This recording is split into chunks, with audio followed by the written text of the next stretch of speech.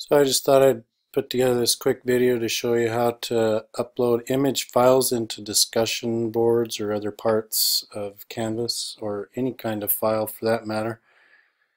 So you just need to go into your basic account. Don't go into any of the courses, but first you're going to click on your account over here by your picture underneath the New Mexico State logo.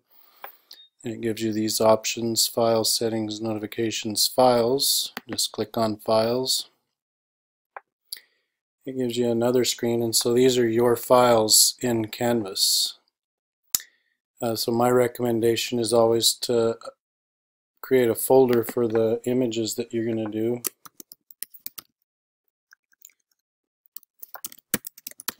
I'm going to call this one Images for Classes, and then just click the checkbox. So here you have your Images for Classes folder. Just click on that to open it, because you're going to load the photos in there. Then come to the upload button, and with this you're just going to come over to this comes to your computer, and you'll find the photos that you want to put in, the images. It takes a little bit, and there's one. We'll just do two so you can see how it's done. Okay, now that the photos are in your file, you're going to want to go to the course now where the discussion board is at, and so I'm just going to use a sample course here so as not to mess up the regular course. So you're going to go to Discussions,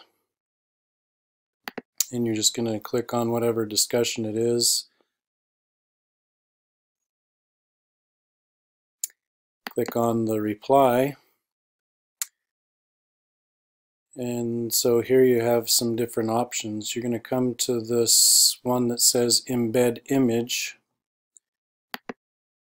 And then it gives you options to go to the internet, to your Canvas files, or to Flickr. So you're going to click on Canvas, and then you'll see that your My Files folder comes up. So just click on the arrow to open that, and you'll see the folder there that you created, Images for Classes. Then all you have to do is select the image that you want to upload, come down and click Update, and you'll see that there's the image. You can expand the discussion window if you want, and you can also resize the photo, which is probably a good idea since some of them are going to be pretty big. Okay. If you want to add another one, just hit enter so your cursor comes down to the bottom. You can also add some text, and then just go back up to the embed image button, hit Canvas, select the other images you want to put in, and there it is. You can resize and go from there. Once you're done with that, just click Post Reply, and then you'll see what it looks like. Well, hope this was helpful. Thanks.